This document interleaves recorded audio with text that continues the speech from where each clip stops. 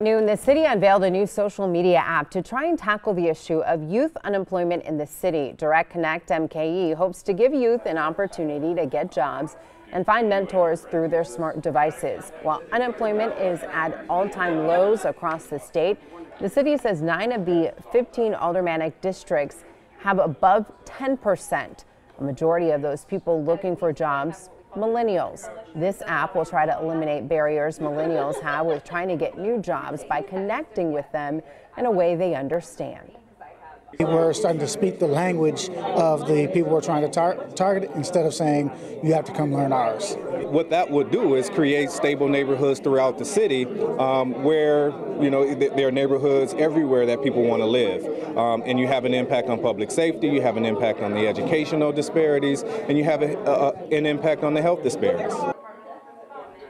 The free app is available to download on both Apple and Android products, or you can find more information online at DirectConnectMKE.com.